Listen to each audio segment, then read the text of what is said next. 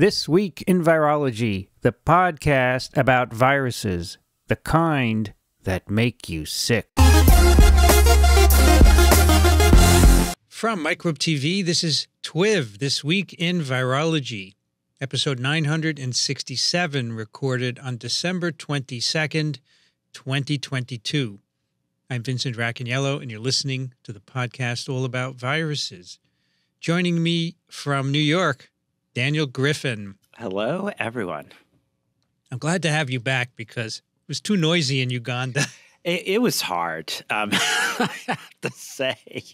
You know, like that first night, like out there in the storm and trying to use my iPhone, and then that you know, the couple other times when I was recording, like up in the mountains on the DRC border, like a few kilometers away from where the ISIS insurgents came across the line. I mean, it was just yeah. People do appreciate that you do this remotely, and I think we couldn't have done this 5 years ago, probably. The tech wasn't there, so it's really remarkable that that we can do this. So anytime it's fine. We can try it always because people need to keep up with their clinical information. Yeah, I think Lori Garrett and I were chatting when there was that event at the incubator about one time she had some satellite uplink and, you know, just things have gotten a little bit easier. So I shouldn't complain. I'll just die of malaria. So,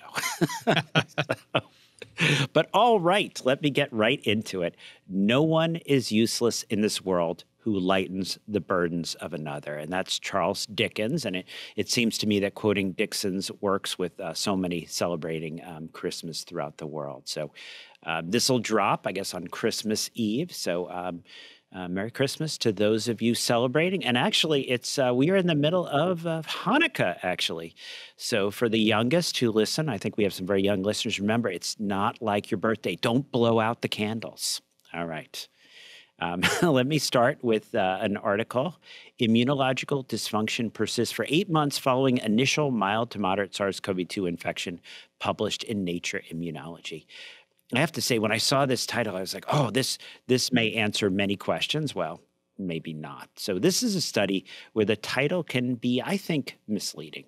The investigators studied individuals with long COVID compared to age and gender matched recovered individuals without long COVID, unexposed donors, and individuals infected with other coronaviruses. Apparently, they're discussing calling them the common coronaviruses, which I think we already do.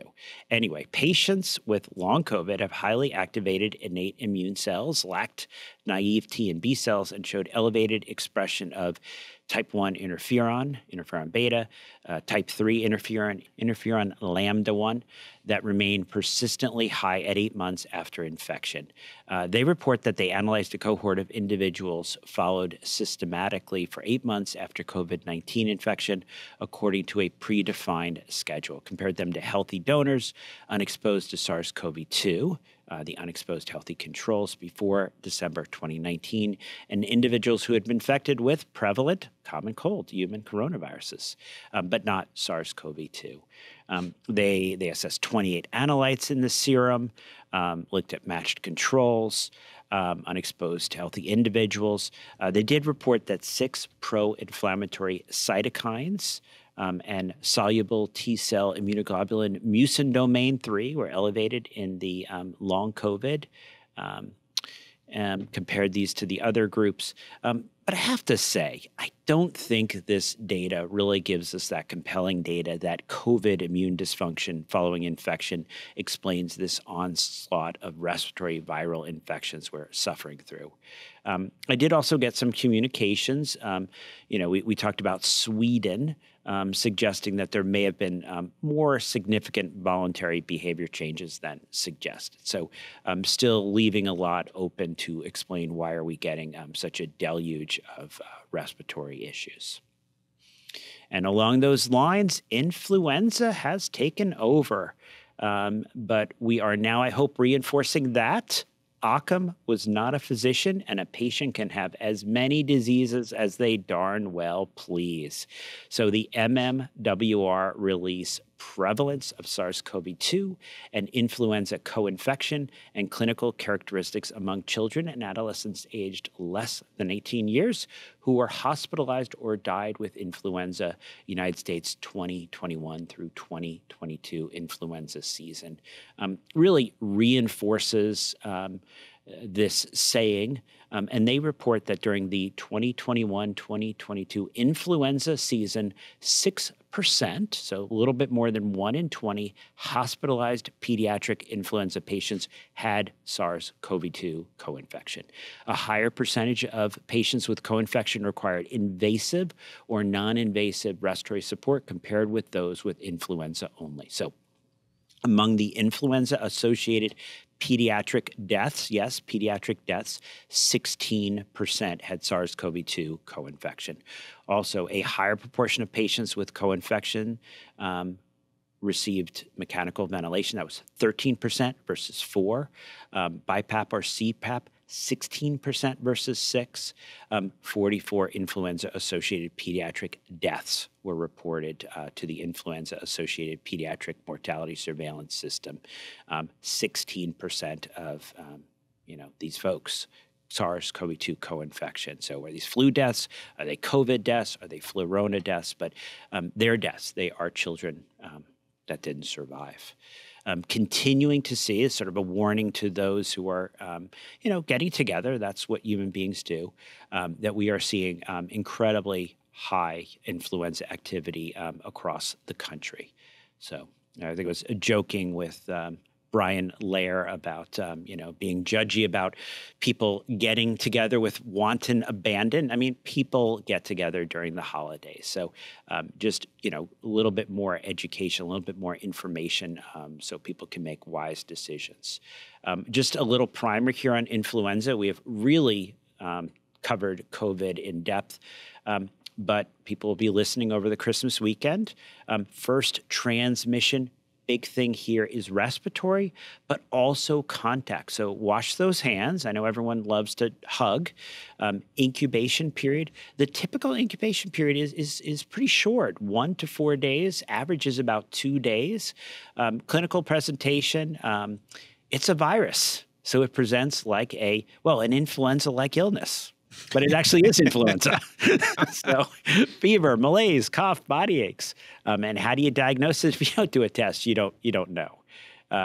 This is going to be PCR. It's going to be antigen testing, and actually treatment. We do have some options. So again, think about what we've talked about with COVID. Think about really identifying those people who are going to benefit, starting the Tamiflu, the Ritonavir within the first 48 hours of symptom onset. And I will say, and I'll talk a little bit more about this next week as well, we are running short of medication for influenza. We actually, the U.S. government is going to release extra doses from our strategic stockpile. So this is something that, listen, if it's a low-risk individual, they're going to feel better, a day sooner. Let's make wise decisions about who benefits most. So if you've got an older individual, grandma, grandpa, people that look like Dixon with that white beard, if it's Santa coming to town, he carries a little bit of extra weight. He would be that target population for the Tamiflu. Why are we running out of antivirals? We haven't got enough stockpiled? It's kind of interesting, isn't it, that we're running out of, this is, I have to say, this is the worst influenza season in over a decade when it comes to hospitalization. So this is really hitting the system hard. Okay, so more people are needing the antivirals, so our normal supply is inadequate, basically. Exactly. All right. Yeah. All right. And COVID, is it too soon? Perhaps, people talk about how many people died during the 1918 flu pandemic. And the estimates are so broad, perhaps in part because, when do we stop counting? When is a death part of the pandemic? When did that pandemic of 1918 actually end? But the article, the WHO estimates of excess mortality associated with the COVID-19 pandemic was published in Nature, Should they add at the end of the title, so far? Here they are reporting excess mortality, which they define as the difference in the total number of deaths in a crisis compared to those expected under normal conditions. And they report an estimated 4.47 million excess deaths for India alone during the period of January 2020 to December 2021, right? That's, stopped about a year ago, followed by over 1 million excess deaths in the Russian Federation, over 1 million excess deaths in Indonesia, close to 1 million excess deaths in the United States. So in total, about 15 million excess deaths globally just during that period of time. And remember, this is excess. So the total number of COVID-19 deaths is actually higher. And, as I mentioned, so far, because the deaths are continuing. I have to say, I'm always kind of, curious when I watch these comments on Twitter where people seem not to want to count COVID deaths. So sort of interesting. But also right up front here, I want to discuss the article, Reconsideration of Anti-Nucleocapsid IgG Antibody as a Marker of SARS-CoV-2 Infection Post-Vaccination for Mild COVID-19 Patients, published in Open Forum Infectious Disease. Is Rich Condit listening? Rich, I'm going to send this to you. 82 adult participants who, one, were enrolled in the outpatient SARS-CoV-2 mild and asymptomatic immune response and transmission OUTSMART cohort after 2020-12-09. Two, had confirmed SARS-CoV-2 infection by nasopharyngeal saliva RNA test. 3 were greater than or equal to 18 years old. And 4 had at least one validated oral plasma antibody result. And 5 had mild COVID-19 with a reported date of symptom onset. They found that while patients who were infected prior to vaccination, who were never vaccinated, maintained elevated anti-N IgG antibody responses, those who were vaccinated prior to infection had significantly lower anti-N IgG responses. Nice p-value there. Mild COVID-19 patients, those with prior vaccination, do not reliably induce robust anti-N IgG responses in plasma or oral fluid. Hence, the use of anti-N antibody responses as a surrogate for recent infection may not be reliable for COVID-19 surveillance. It's very interesting that, vaccination is obviously reducing the amount of virus replication, so you're not getting a good response to nucleocapsid, which is the most abundant viral protein. I think it's fascinating, right? I mean, and I've been listening to Immune, and I'll give a plug for that several times as we go forward. But, is this an example of that immune imprinting, that original antigenic sin, what I call the butterfly effect, where, this should be the immunodominant response. You should be targeting. Imprinting is not even relevant because it's a conserved protein. It doesn't change in the variants whatsoever, not significantly. So I don't know why. The only thing I can think of is that if you're vaccinated, you're getting so much less reproduction that you don't get a good antibody. But anyway, Daniel, what can you use for surveillance then? Because you need to use a serological test because PCR is too transient, right? Yeah. No, this is hard. Yeah, because is this that you're just not getting enough response to get anti-N, or in my mind, are you putting all your response towards the S because that's what you saw before? Oh, that's what you meant by imprinting. Okay. Yeah, the imprinting. But yeah, this is interesting because we want to do serology, right? We want to know what's going on in prevalence, and can you do it post-vaccine? And I think all of us thought, oh, this is great. This will be like hepatitis, what we do there. We look at some it may be over time, right? So I had a pediatrician I take care of up in Maine who, with his first vaccine, developed transverse myelitis, very temporal, so concerns there. And he's all worried, what will happen now that we don't have Evusheld? What will happen, COVID's here to stay. And my hope is as we get farther and farther out, will he end up with a good anti-N antibody response? I don't know. I mean, I think this is a challenge. The other article right up front here, Impact of SARS-CoV-2 Variants on Inpatient Clinical Outcomes, published in CID. And I'm always trying to get information on how much of the progress we are seeing is due to the virus changing versus the protection that our immune system provides from vaccination or surviving a prior infection. So here we get a look at data from 5 hospitals in the eastern United States with stratification by history of prior vaccination or infection. They found that the risk for severe disease or death from Omicron patients compared to ancestral lineages was 0.94 with a 95% confidence interval of 0.78 to 1.1. So among Omicron and Delta infections, patients with a history of vaccination or prior SARS-CoV-2 infection had half the risk of severe disease or death, but no significant outcome difference by variant. So the risk of severe disease or death for unvaccinated patients with Omicron was similar to ancestral lineages. Severe outcomes were less common in vaccinated inpatients with no difference between Delta and Omicron infections. How often, Daniel, did we hear about Omicron as a cold? And, This is the problem with making conclusions the first few weeks that a variant emerges by observation of hospitalization. Now you do the right studies and you find that they're all, it's crazy, isn't it? And it's one of those things that, it's frustrating, Vincent, because, we're going to see in China, right? Unfortunately, in China, there's not a lot of immunity from prior infection. There's unfortunately not a lot of immunity from vaccination in the highest risk populations. As we've heard, the older individuals in mainland China are too frail to be vaccinated.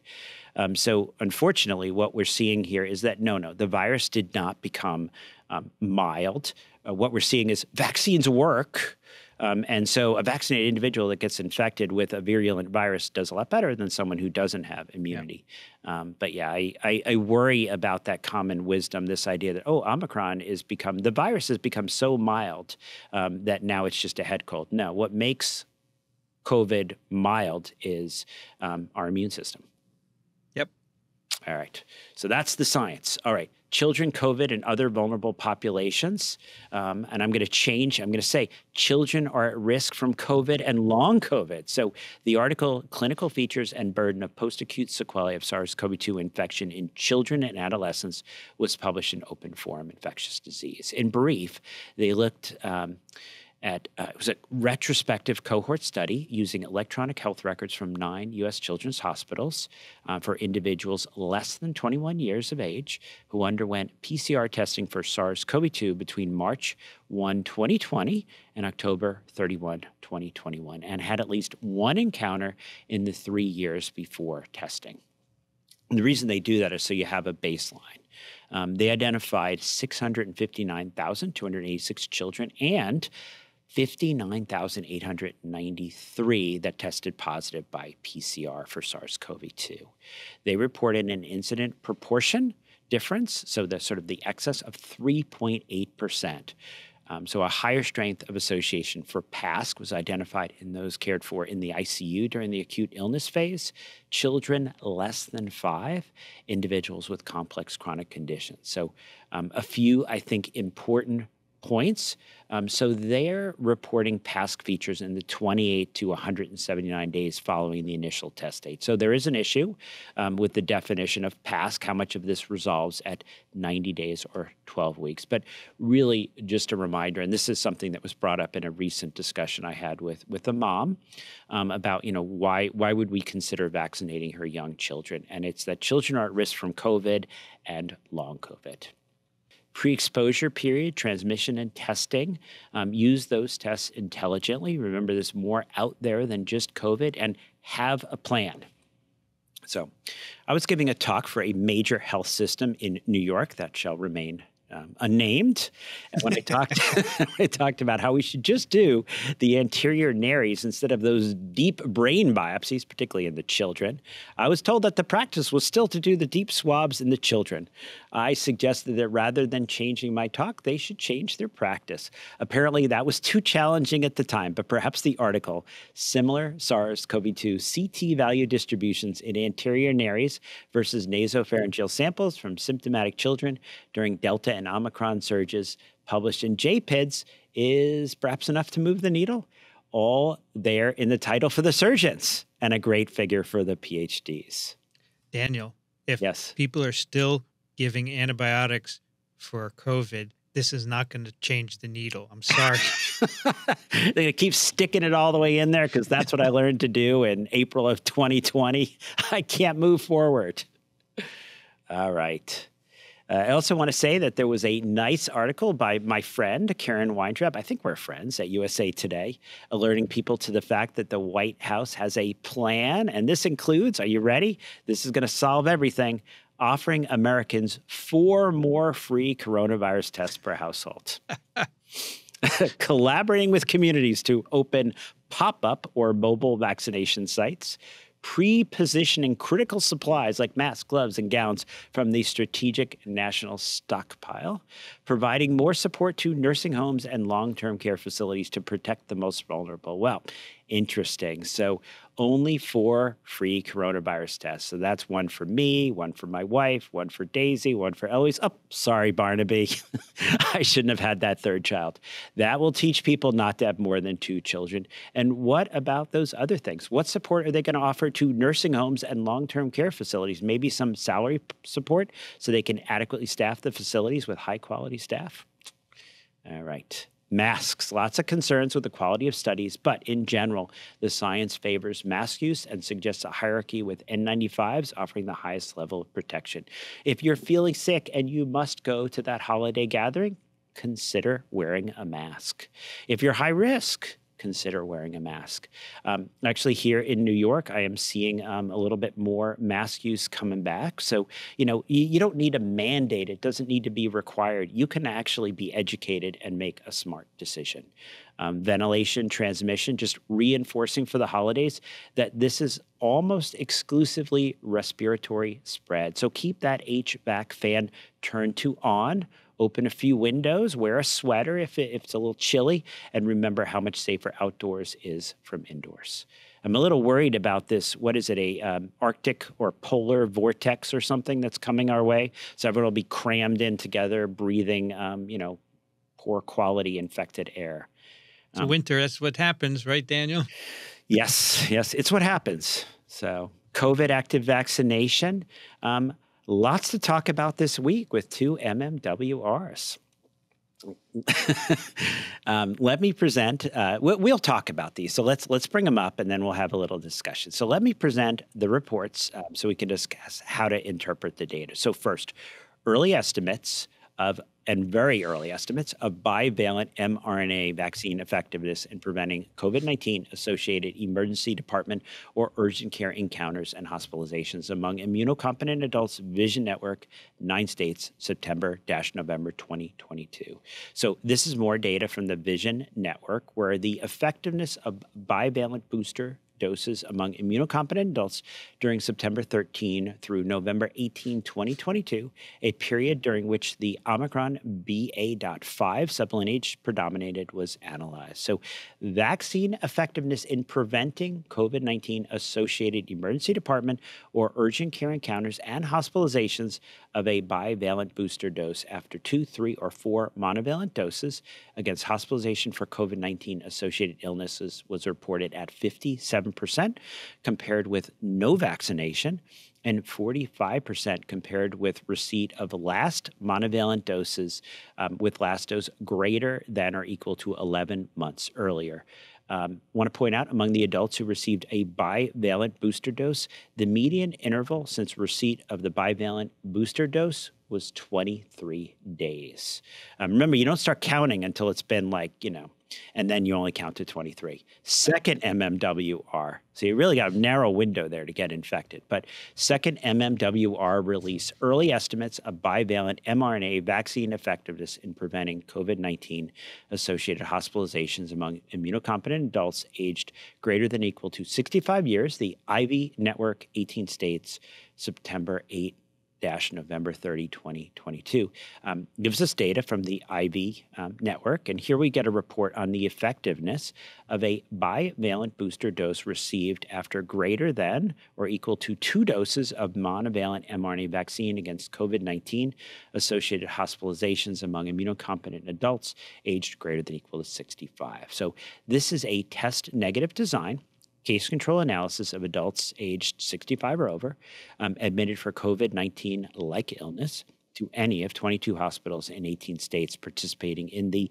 Investigating Respiratory Viruses, IV, in the Acutely Ill Network. Here, again, the mean interval between receipt of a bivalent booster dose and illness was short at 29 days, interquartile range of 15 to 45.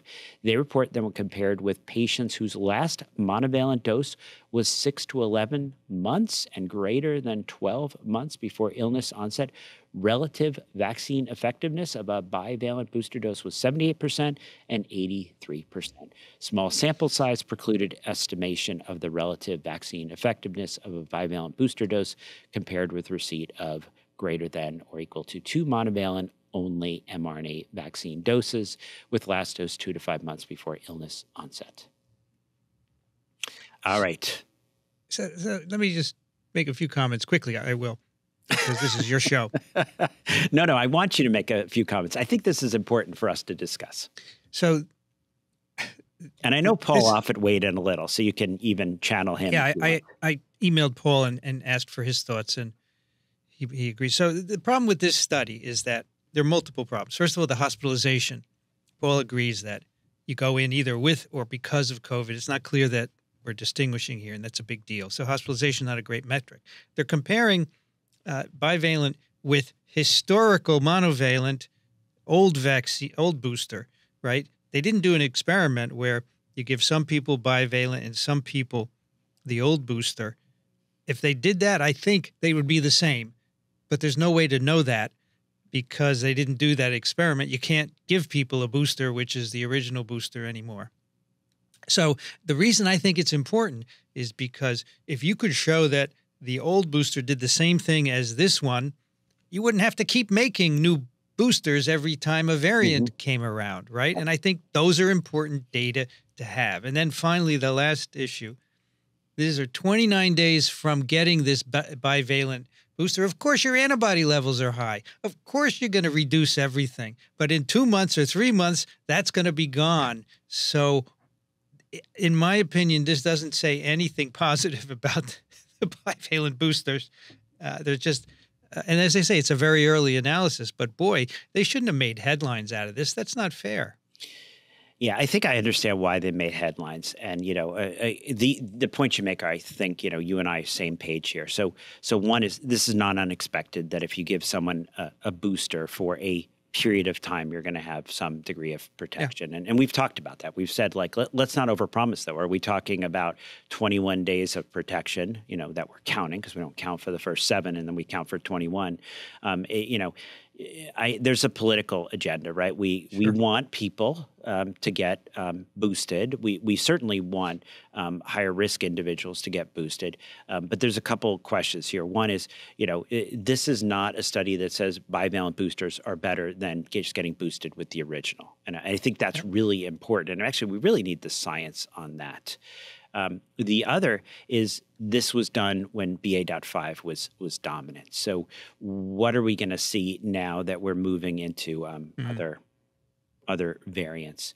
And I think this gets a little sophisticated too. And John Muscola and I were emailing a little bit as well. So, one of the concerns we have is, okay, now that, when you get that booster, is it just boosting neutralizing antibodies? Is it boosting all antibodies? Is it boosting the rest of the immune system? And I think a lot of this stuff, we need to we need that information. That information is going to help us make good decisions in the future. What are these boosters actually boosting? What are they boosting that really matters? And I liked a couple of the recent, I really like Immune, by the way. That's my favorite podcast we do, even though I'm not on it. But I liked Immune 62. Every cell is an immune cell with Dabrowski Herbert, where there's really a deeper dive into the complexities of the immune system. And I've been emailing a bit with John Muscola, who was on TWiV 858 that I listened to while I was in West Africa.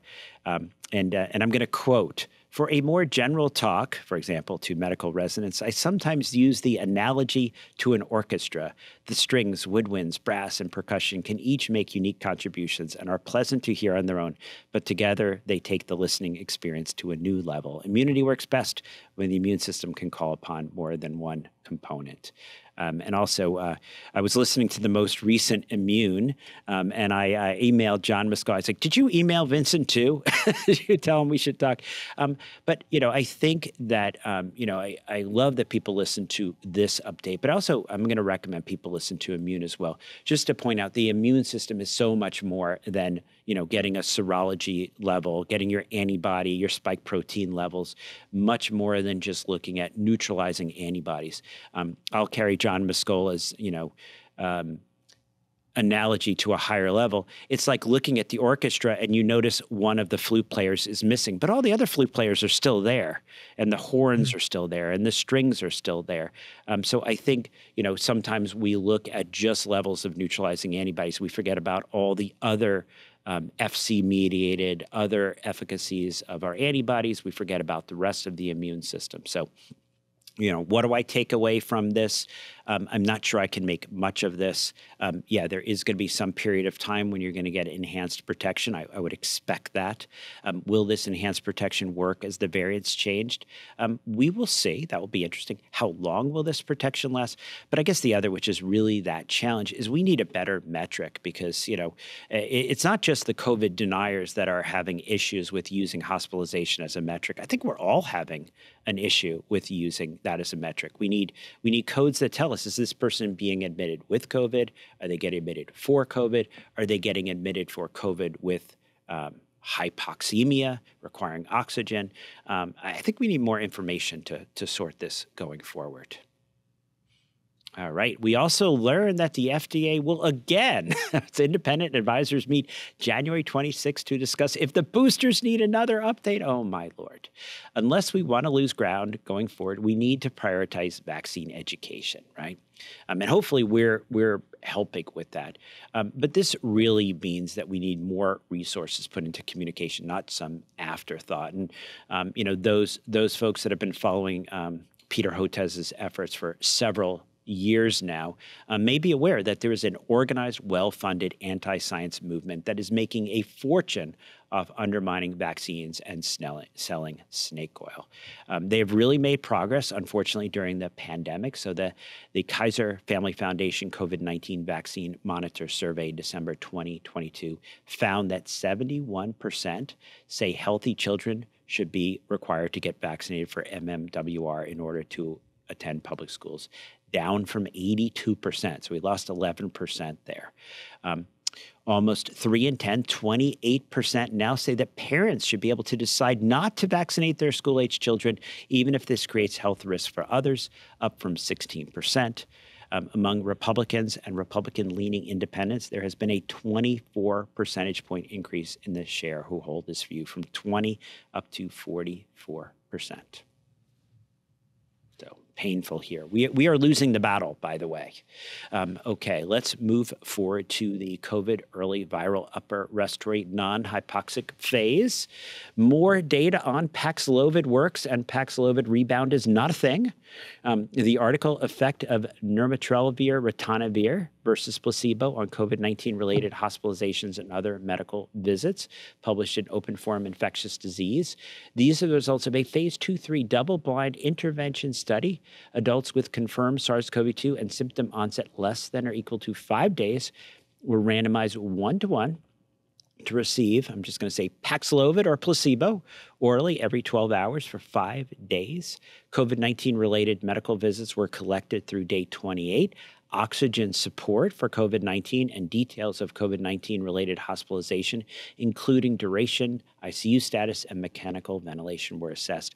Of the over 2,000 patients enrolled globally, fewer overall COVID-19 related medical visits were reported with Paxlovid versus placebo. In addition, I think it's really important, to fewer hospitalizations being reported.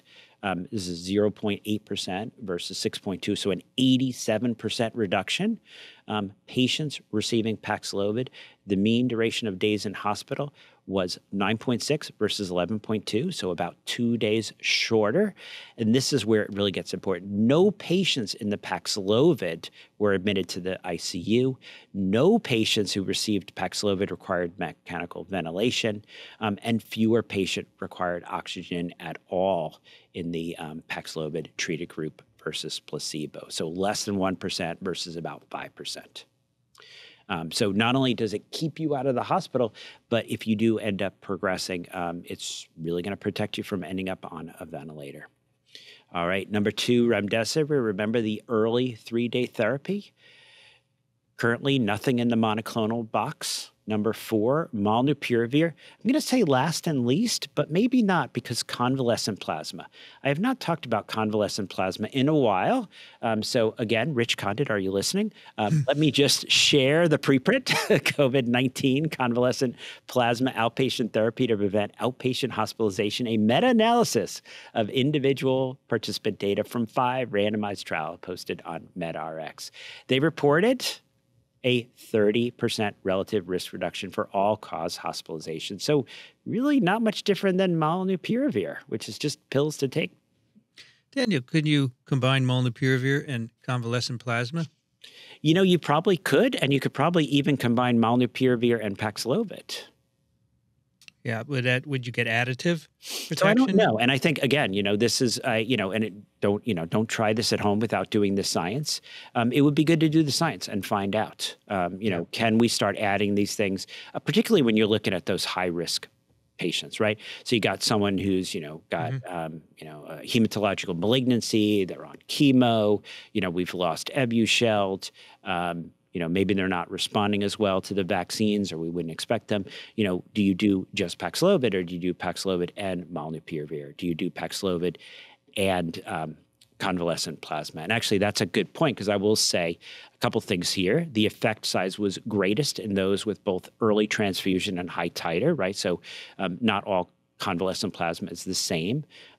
No significant reduction in hospitalization was seen with treatment after 5 days. So we have a small window there. Also, no significant reduction if that convalescent COVID-19 convalescent plasma had antibody titers below the median titer. So low titer just doesn't do much.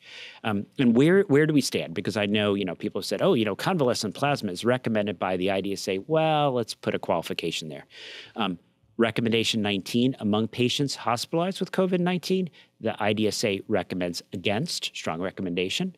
Recommendation 14, among ambulatory patients at high risk for progression to severe disease who have no other treatment options.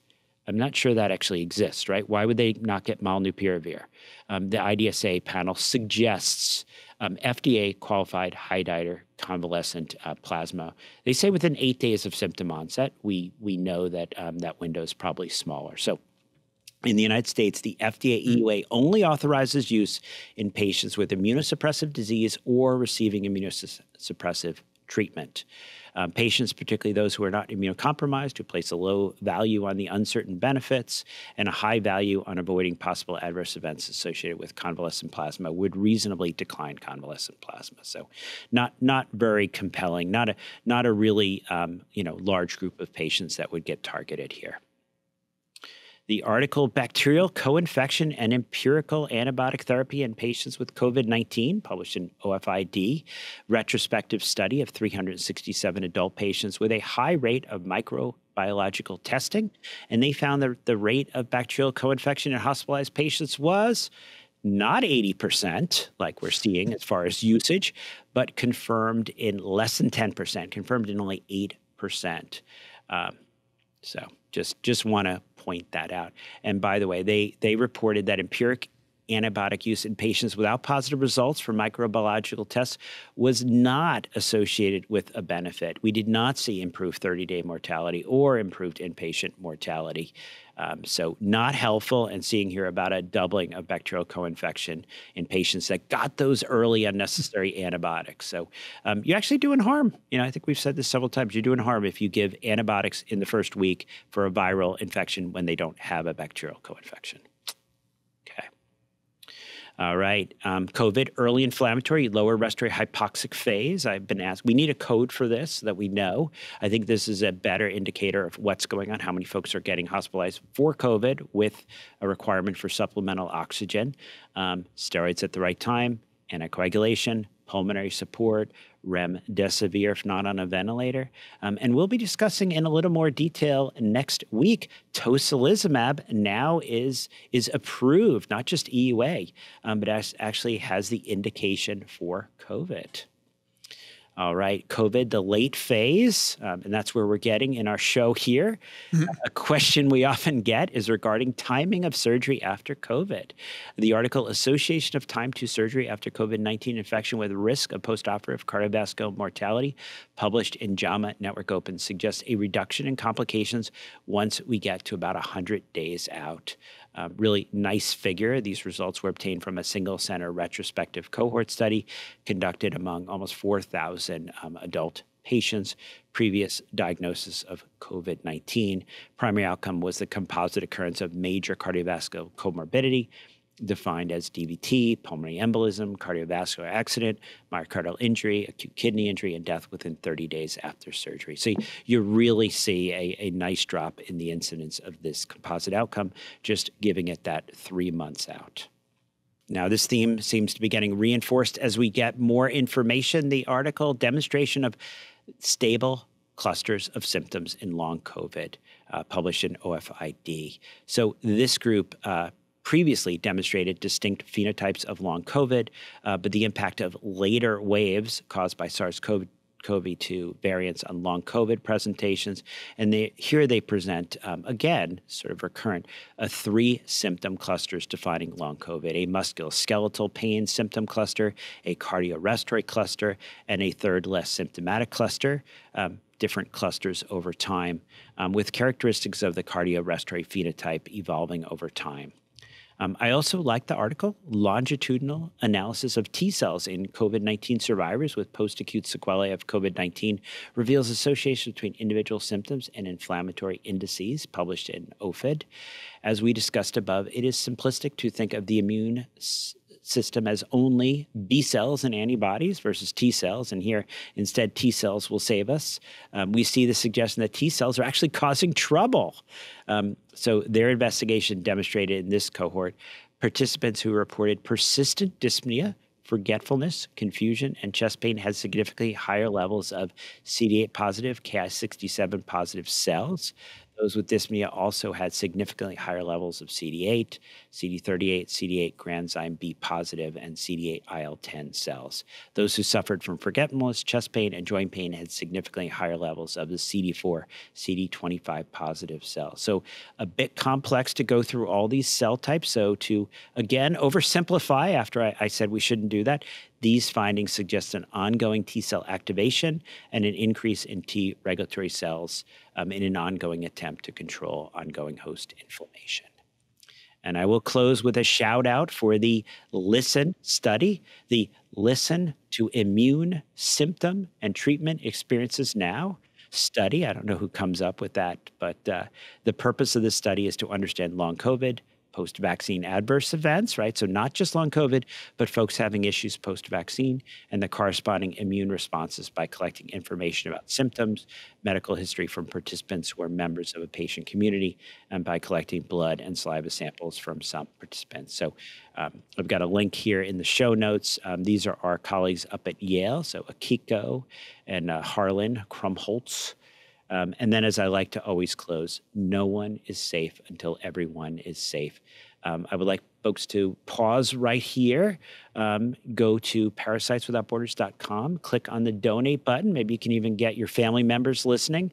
Maybe that rich uncle who wants to, feel good, the Christmas cheer here. Go ahead and donate. Every small amount helps. During the rest of this month and all through January, donations to Parasites Without Borders will be matched and doubled up to a potential maximum donation of $40,000 to Microbe TV. Yes, this is the time of year to get your support in for us. It's our big fundraiser. It helps us do our work throughout the year. It's time for your questions for Daniel. You can send yours to daniel@microbe.tv. Donna writes, I hope by the time I have an answer for this, it's a moot point. But for the moment, my son, 17, with asthma, controlled well by a 2x daily inhaler of Redihale, has only had the first 2 vaccinations in 2021. In late 2021, he became needle phobic while using Dubexant for eczema. He could not do his 4th dose. We've been working with docs and psychologists since then. He's been in intensive therapy for anxiety since February, but it has brought us down this rabbit hole of avoidance behavior, and he has still not received booster shots or a flu shot.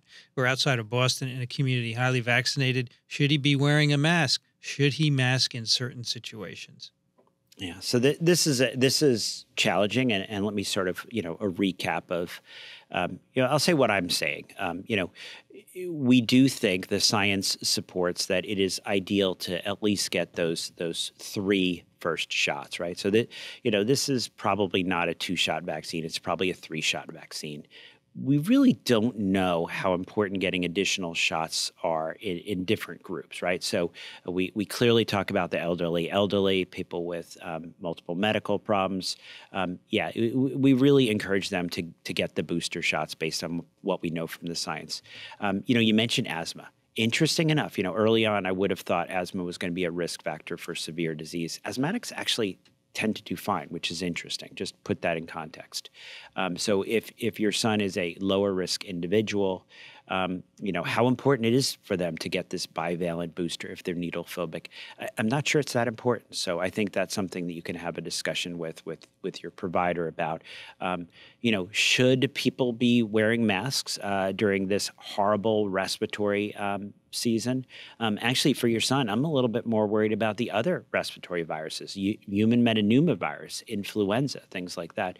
So yeah, I think that's reasonable. You're going to have a discussion there with your son.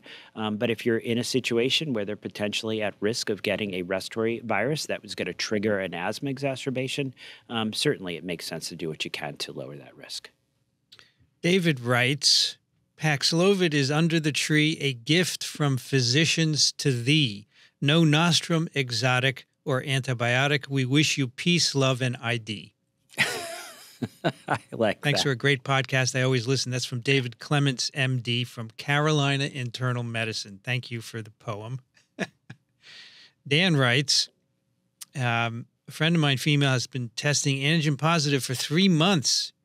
She's twice vaccinated, has had COVID twice, has a variety of medical conditions, takes a variety of drugs, has had fibromyalgia for 20 years. My question are, how common is it for someone to be testing positive for so long? Could she still be infectious? Are there clinical consequences? What can she do? The NHS here in the UK is fobbing her off as she mostly feels okay. It's really hard to get an ID specialist unless you're really sick here. My parents can't get Paxlovid. It seems the NHS doesn't give it to elderly, or people with severe high-risk comorbidities. Very frustrating. So what about this long-term antigen persistence, Daniel? Yeah, so we certainly see this. What is the percentage? I don't think we have a good number. It's less than 1%. I'll put it there. But we certainly see people continue to antigen test positive. In general, we don't have a suggestion that these people continue to be, typhoid Marys, to bring up one of my distant Irish, ancestors.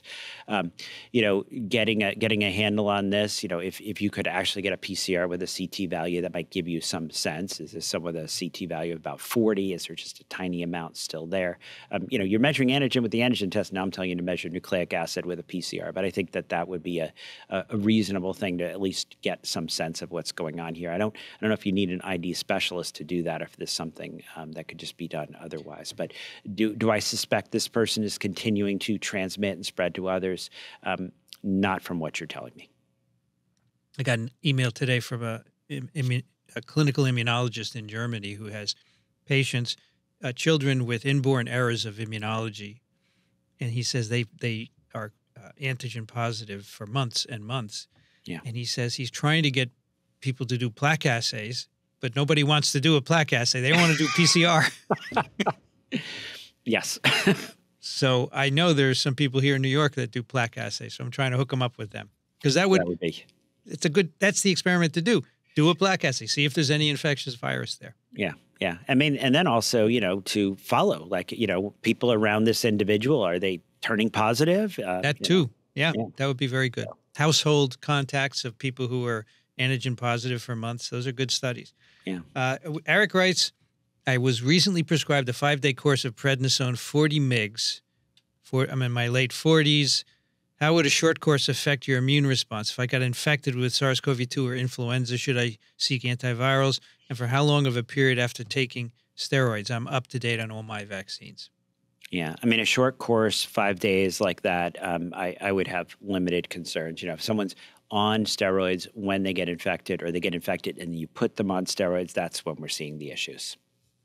And lastly, from Jenny, I'm on Evusheld and have an upcoming appointment for my next shots. I called my doctor and asked if I should still come in, given it isn't effective for the current variants and has potential adverse effects. He said I should still get it, as it still retains efficacy prophylactically. Now I'm just confused. I keep reading it's inactive against the new subvariants. Do you know why he says it's still effective? What am I missing? Yeah. So, this is a challenge, and, and maybe I'll relate to it. Looking at neutralizing antibodies that would suggest that Evusheld lacks neutralizing antibodies. And this was designed as a neutralizing antibody therapy. So this isn't saying, oh, I've been vaccinated and the rest of my orchestra of immune players can come to bear. This is supposed to be a neutralizing antibody. It's been tested. It's not a neutralizing antibody in the current environment. So, I've stopped giving folks Evusheld. The EUA is still out there, but as we've learned, until they remove the EUA and actually take all the doses of Evusheld and get them out of the hands of clinicians, they will continue to be used. That's TWiV Weekly Clinical Update with Dr. Daniel Griffin. Thank you, Daniel. Oh, thank you. And everyone, Merry Christmas and be safe.